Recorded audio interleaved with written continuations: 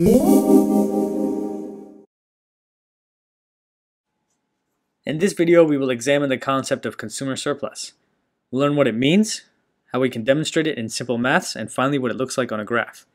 In future videos, we'll have to remember this concept as we manipulate supply and demand diagrams, but for now, we will focus on the basics. Consumer surplus is the difference between what a consumer is willing to pay for a good or service and what they actually pay for a good or service. Now, you probably encountered this in your own life when shopping for clothes. Perhaps you picked up an item that you thought was full price, and when you went to check out, the price was discounted. The price you were willing to pay and what you actually paid are different, leading to a consumer surplus for you consisting of the difference. In this table, we will be looking at three fictional consumers, A, B, and C, and the price they are willing to pay for a good, the price they actually paid, and their individual consumer surplus. Finally, we will total the market consumer surplus, which is the sum of all individual consumer surpluses. So you'll see consumer A is willing to pay $5 and only pays $2, therefore they enjoy a surplus of $3. Consumer B is willing to pay $4 and only pays $2 and enjoys a surplus of $2. Finally, consumer C is willing to pay $3 and only pays $2, so they will enjoy a surplus of $1. The total consumer surplus would be the sum of these three, which will be $6 in total.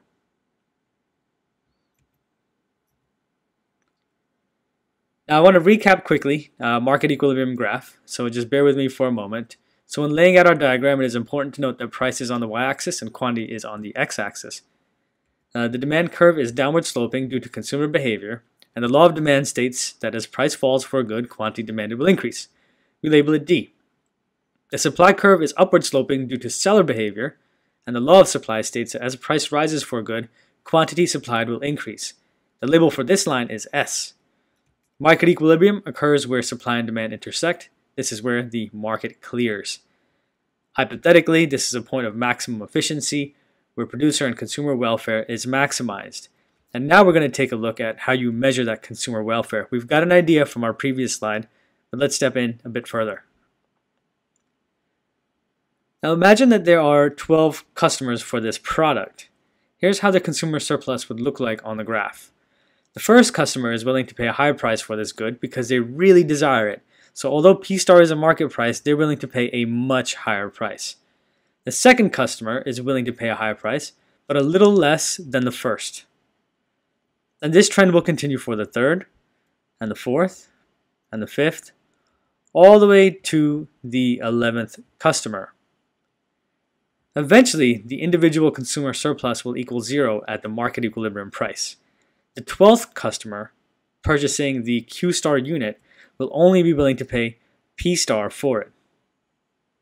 Therefore, there is no surplus for this customer, and at this point, we say consumer welfare is maximized. Now, when drawing or manipulating this diagram, I always insist students follow this approach. Label all your points with letters so you can easily reference the shape. The entire area under the demand curve and above the market price is our consumer surplus.